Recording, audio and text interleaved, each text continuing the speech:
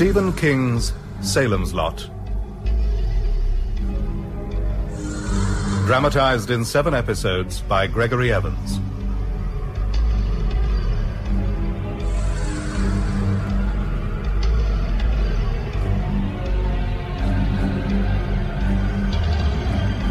Episode 4.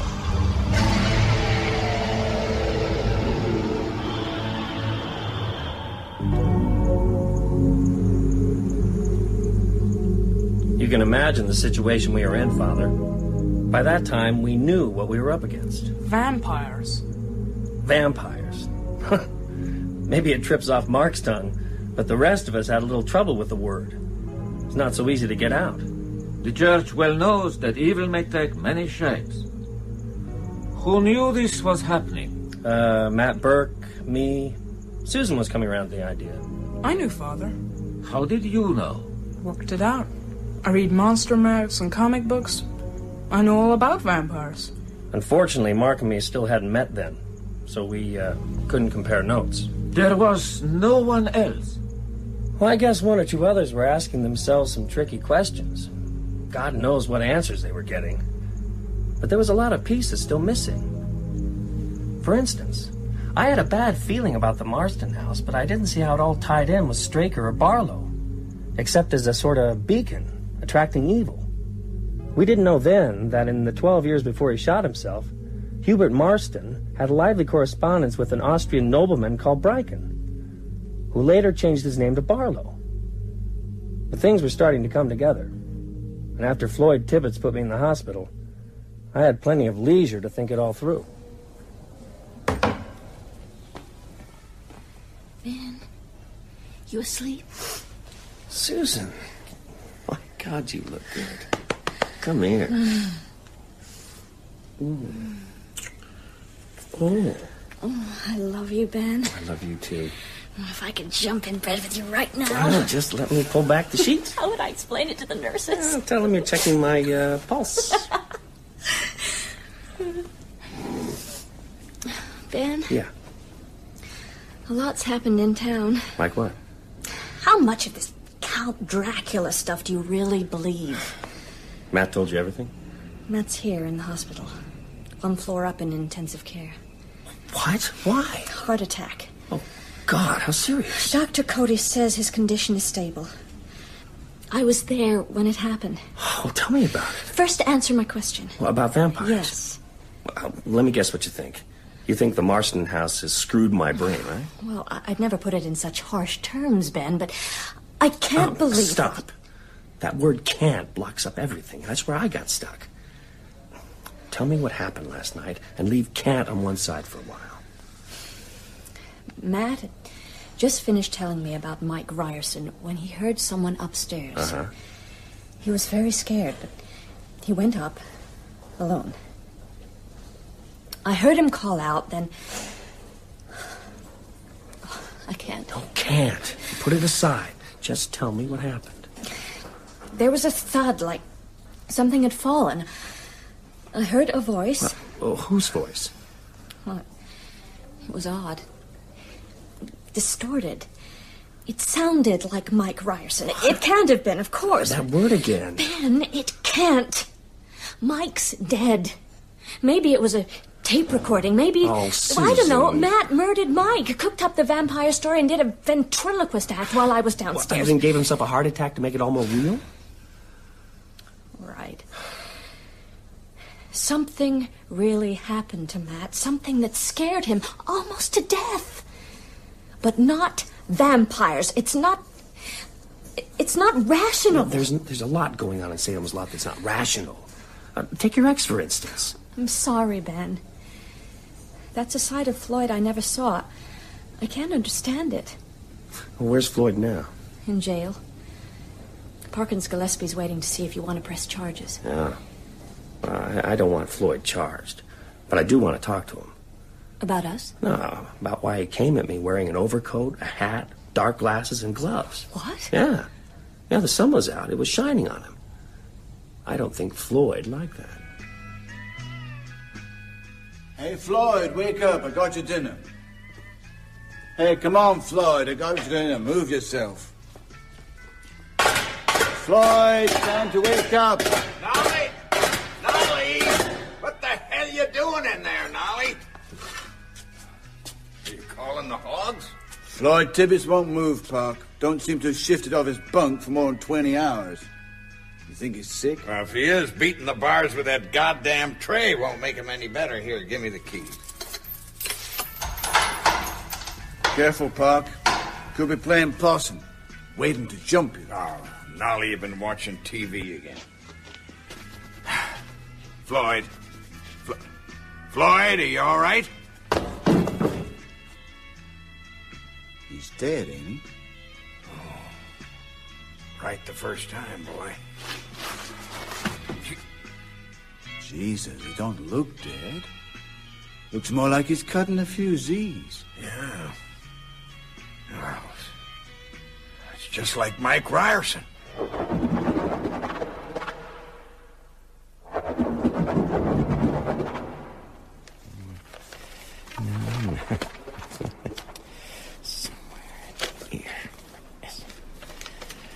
Mr. Crockett. Jesus!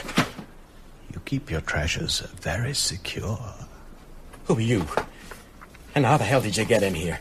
Damn place is locked tight. Please, Mr. Crockett. Right. Step out of the shadows. Keep your hands where I can see 'em, mister. Now, unless you want me to blow a hole in that fancy-looking suit... I am Barlow. Oh, shit. Straker's boss. I thought you were out of town. Not anymore. As you see, Mr. Crockett. Did Straker steal a key? Because if he did, I want it back. I'd done some stuff for you, and Straker paid me well. But this is a private office. Put the gun down, Mr. Crockett. It can do no good. No good. So many guns in America. Such faith in these toys. This is a strange land. I was told of your town by a brilliant man, a former townsman himself, now, sadly, deceased. He was right. The folk here are full-blooded, stuffed with aggression and darkness so necessary to... there are no words for it in English. Poco. Verdelak.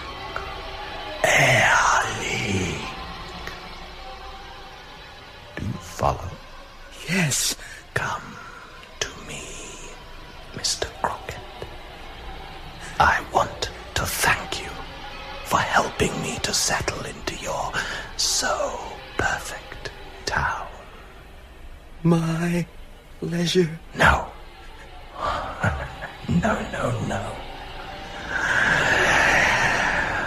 My pleasure.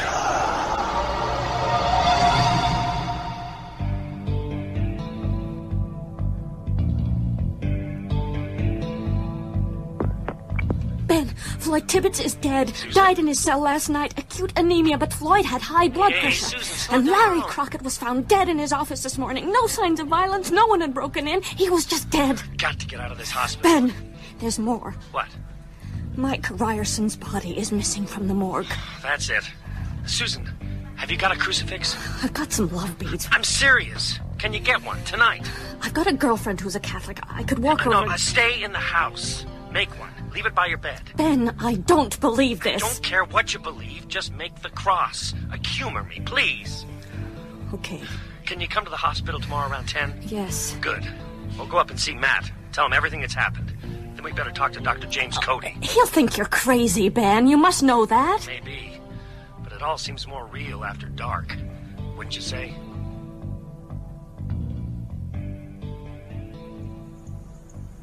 The evil was spreading quickly. Yes. Far more quickly than we ever realized. And you, Mark, Father? you were confronted with one of these creatures. Yeah. Ben and me worked it out later. It must have been that same night, after Danny Glick's funeral. Mom and Dad had gone to bed, I was asleep. Then something woke me. A noise in the dark.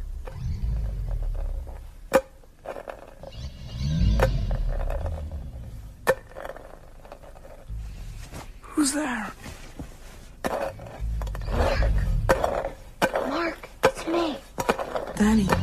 My friend Danny, who I'd seen buried just a few days before. He was staring through the glass, his face pale, his eyes red, something dark smeared around his mouth. I understood right away, not only because of all the magazines and models and stuff, but because I was so frightened. Open the window, Mark. Let me come in. No! I've come to play with you. I don't want to Just play. like I promised. Don't you remember? Go away! You're dead! You're dead! You were going to show me your models. Your monster models. Will you show me? Come to the window, Mark. It's not so bad. Look into my eyes. Not so bad. And you won't be afraid anymore. Open the window, Mark. Say, come on in, Danny. Say it! No! Mark! You can't come in, can you? Not unless I invite you. Let me in. I command it. He commands it. In vain he thrusts his fists against the post Mark? and still insists he sees the ghosts. In vain Mark? he thrusts his fists against the post and still insists he sees Mark? the ghosts. In vain he thrusts his fists against Ask the me post inside, Mark. and still insists I'm he your friend. sees the ghosts. In vain He'll be he your thrusts friend. his fists against the post and still insists he sees the ghost. Mark? In vain he thrusts. Ask me inside. All right. You want to see my monsters?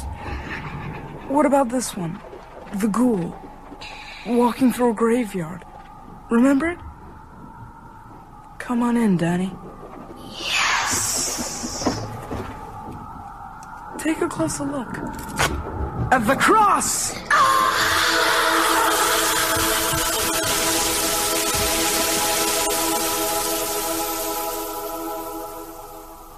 When I touched him with that little plastic cross broken off the model, it went through his flesh like he was smoke. So I kept a hold of it as I went back to sleep. Matt Burke faces something like that. He gets a heart attack brought on by fright. Mark. He turns over and goes back to sleep. I guess that's the difference between men and boys. I heard Mark's story much later, of course. But the next morning, Susan and I were in a room at the Cumberland Hospital, listening to the account of a similar event. His chest was pale and thin. And when he saw the crucifix, I must stop saying he. That wasn't Mike Ryerson. It called out something, and then went backwards out of the window like a diver off a board. I heard Susan call out from downstairs. That's right. My chest filled with pain. I keeled over. Saw the crucifix in my hand and felt glad I had it. Next thing I know, I woke in here, hooked up to all these nasty machines. So, what do you think of this hearsay? Well, ever since Susan told me her side of the story, I've been trying to find some rational explanation for it all. So far, I've failed. And you, Susan? Who used to write such well-organized essays? Well, Ben warned me off Kant yesterday, so let's just say I find it hard to believe that vampires are stalking Salem's Lot. Even so, I propose that we proceed on the premise that all of this is real, and abandon that premise if, and only if, it's conclusively disproved. You don't think it will be, do you? No. I know what I saw. So, Ben, what now? Well, I appoint you Researcher General. You've got the qualifications and you're off your feet. Oh, splendid. I'll get library books sent here by the truckload. Anything and everything on the subject. What will you be doing? Well, first, Dr. Cody. He examined Ryerson and Tibbets. Perhaps we can persuade him to exhume Danny Gleck. Would he do that? The Jimmy Cody I had in my class would. He was an imaginative, open-minded boy. But he's been through med school since then. All this is very roundabout. Why don't Ben and I just go up to the Marston house? And put our heads in the lion's mouth? I thought vampires slept during the day. Whatever Straker may be, he's no vampire. Unless the legends are completely wrong. Well, let's go and find out. No, absolutely not. Okay. When will you see Cody? In half an hour.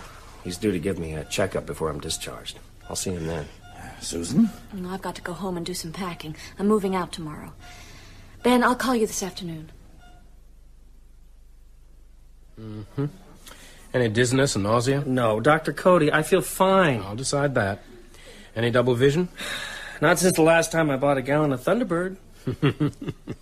All right, I pronounce you cured by the wonders of modern science and by virtue of a hard head. Right, now what's on your mind? That's a tricky one. Is it about Floyd Tibbets and Larry Crockett? Well, I can only tell you what I told Parkins Gillespie.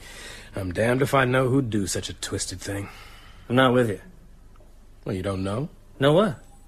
That someone snatched their bodies from the Cumberland County morgue last night. Oh, God. Do you know anything about this? Yes, I think I do. Dr. Cody, I got some stuff you ought to hear. Vampires. Matt Burke, of all people. That makes it awfully hard to laugh off. Yes. And you want me to exhume the Glick kid? Will you do it? Catch. Huh? Aspirin. Ever use them? Of course. You know how they work? No. Neither do I. Neither does anyone. It's white magic. My med school profs would tear their hair out if they heard me say that. And they'd roll on the ground and have fits if they knew I was going to request an exhumation order for the Glick boy. You'll do it? What can it hurt? If he's dead, he's dead. And if he's not? I'll have damn good material for my lecture to next year's AMA convention. Right now, it'll speed things up if I can get the parents' permission.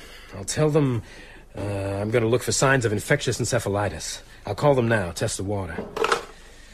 I hope they don't make a fuss. You realize Danny Glick is the only corpse we got a marker for. All the rest have vanished into thin air. Hello, Tony Glick. No, it's Constable Gillespie. Oh, hi, Park. Jimmy Cody here. Hi. I need to speak to Tony or Marjorie Glick.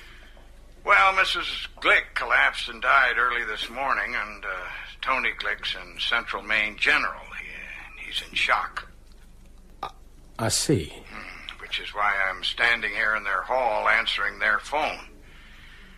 Anything I can do for you, Doc? No, I don't think so. Except, could you tell me where they took Mrs. Glick's body?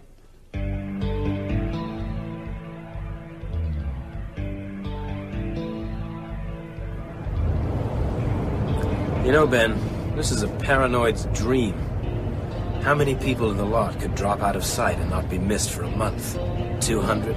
3? Oh, surely not. There's no industry here. People work in Portland or Lewiston or Gates Falls, so a rise in absenteeism wouldn't be noticed. Same with the schools, and TV has killed off the old neighborhood get-togethers. A vampire colony could form in Salem's lot, and no one would know. It could be happening now. People lying in closets, in cellars, waiting for dusk.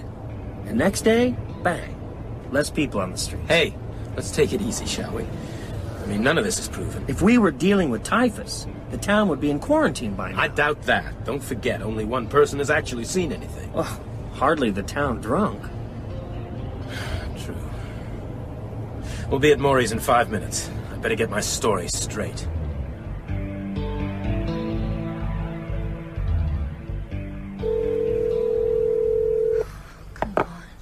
Hello? Mrs. Miller, this is Susan Norton. Is Ben there? I'm sorry, Susan. He got in from the hospital about 2:30 and went out straight away with Dr. Cody. Did he say when he'd be back? Not to me. Oh, thanks, Mrs. Miller.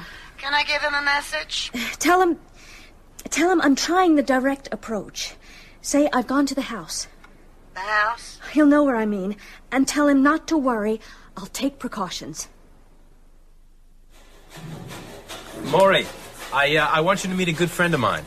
Maury Green, Ben Mears. Good to meet you, Maury. Shalom, Ben. Any friend of Jimmy's?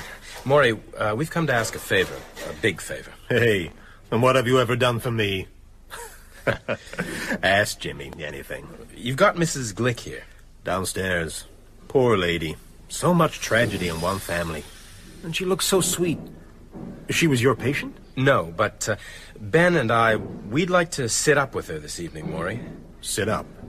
Examine her, you mean? No, just sit up with her. Has she got something? Something infectious? Not in the accepted sense of the word. Is it okay? Sure. I thought you said a big favor. It's maybe bigger than you think. I'll make some coffee, then I'm up home. Here's the keys to the embalming suite. Lock up when you go. Thanks, Maury. Anytime, Jimmy. Just do one thing. Of course, what? If she says anything, write it down.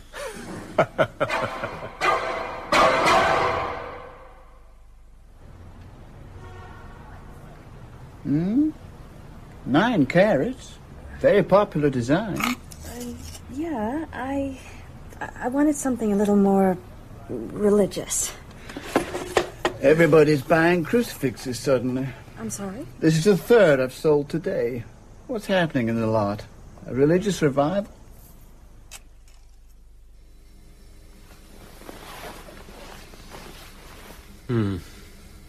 Interesting. No visible trauma. Without an autopsy, it's impossible to say how she died. But her condition is strikingly similar to Mike Ryerson's. You could see for yourself. No surface lividity. No rigor. If I didn't know, I'd say she'd been dead all of 5 minutes.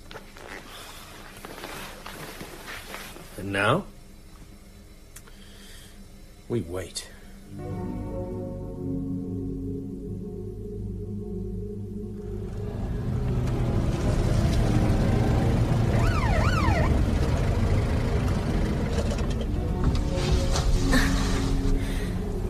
You out for a drive, Miss Norton? Hi, Nolly. I'm afraid I've taken a wrong turn. Guess you must. This road don't lead nowhere but the Marcingham. Is that where you've just been? Guess so.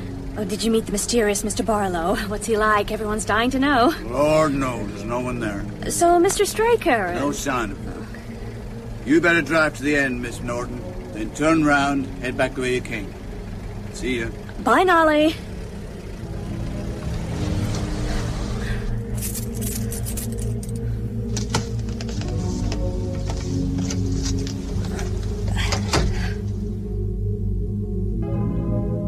In Maury Green's mortuary, Jimmy and I sat in vigil around the stainless steel table that held the draped corpse of Marjorie Glick. According to the paper, sunsets at 7:02. It's, 5 more minutes. Mm-hmm. Oh, I doubt if vampires rise at almanac sunset. I mean, if they exist. Oh, God. Oh, Ben, I've just thought, where's your cross? Cross? Jesus, I don't have one. Pass me my bag. Okay. Tongue depressors. And adhesive tape. Adhesive tape, yeah. And here, let me wrap that around there. There, yeah. Oh, great, okay. 1 instant crucifix. Smart, huh? Now, bless it or something. I don't know how. You're the writer. Use your imagination. But for Christ's sake, hurry. Something's about to happen. I can feel it. Can't you feel it? Yes. In the name of the Father, Son, and Holy Ghost, and the Virgin Mary, bless this makeshift cross and let it... Bless it! The Lord is my shepherd. I shall not want. He maketh me lie down in green pastures. He leadeth me beside the still waters. He restoreth my soul. He leadeth me in the paths of righteousness for his name's sake. Yea, though I walk through the valley of the shadow of death, I will fear no evil. Oh, my God. Oh, my God. Man. Her hand. Marjorie Glick's hand snaked out from below the sheet. Her fingers danced jaggedly in the air, twisting and turning. Am I seeing this? Oh. Danny. Danny, darling. Where are you? Stay right there. Get back. Come here. Come to me. Jimmy, don't look at her. Don't look at her eyes. Where is my son? What have you done with him? The cross! Use it! I noticed for the first time that the cross was glowing. Bluish light spilled over my hand. I can feel it. I can feel the power. That's it. Now drive her back. From behind. Jimmy, no. Got her! Jimmy! She fell on him like a flash, gripping at his collar. I saw the predatory lunge of her head, the yawn of her jaw. I grabbed her hair and yanked her up. Then I remembered the cross. I drove the makeshift crucifix hard under the chin. It continued upward with no resistance. In the name of God, go! Go from this place! I'll be back for you, me, or others. And soon there will be so many others. As I watched, her body seemed to elongate and become translucent. One moment she was there, laughing. The next, she was gone. Oh, God. Her mouth. Her dirty, filthy mouth. Jimmy, she's gone. It's okay. She bit me. Oh, my God, she bit me. Ben, don't touch me. I'm unclean. What can I do? My bag. Get my bag. Jesus, Ben, I can feel it in there. I can feel it working in me. What am I looking for? Disinfectant. That's this? Here. Yes, on my throat. There are 2 punctures. They're the jugular. One's fairly clean, the other's... Pour it in. Right in the wound. The blood's washing out. Put the cross on my neck. If I'm still dirty from her, it'll do something. Hold still. Nothing. Oh, thank God. I thought I was going mad. When she was doing it, I liked it, Ben. That's the hellish part. If you hadn't been here... Just don't think about it. Oh. There's one more thing I have to do. Something I don't like. What's that? Help me up, Ben. Okay. Oh, we could be in big trouble. We must get our stories. No! As Jimmy slugged me, stars swirled in my brain. I fell heavily, groping madly for the cross, thinking, "You fool. You stupid, stupid fool."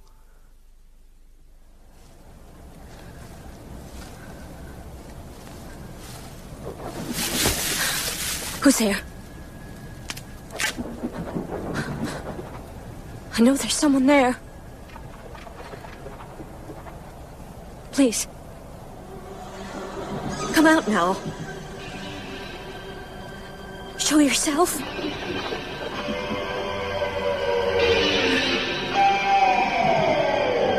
You have been listening to Episode 4 of Salem's Lot by Stephen King, with Stuart Milligan as Ben Mears, Teresa Gallagher as Susan Norton, and Danny Canaber as Mark Petrie. Doug Bradley played Barlow, Gavin Muir, Matt Burke, Kerry Shale, Jimmy Cody, Peter Yapp, Father Grathon, Don Fellows, Parkins Gillespie, Matt Zimmerman, Larry Crockett, David Freed, Danny Glick, Francis Jeter, Eva Miller, George Parsons, Nolly Gardner, Raymond Sawyer, Maury Green, and Natasha Pine, Marjorie Glick.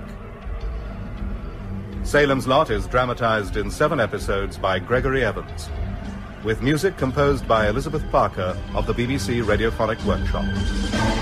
The director is Adrian Bean.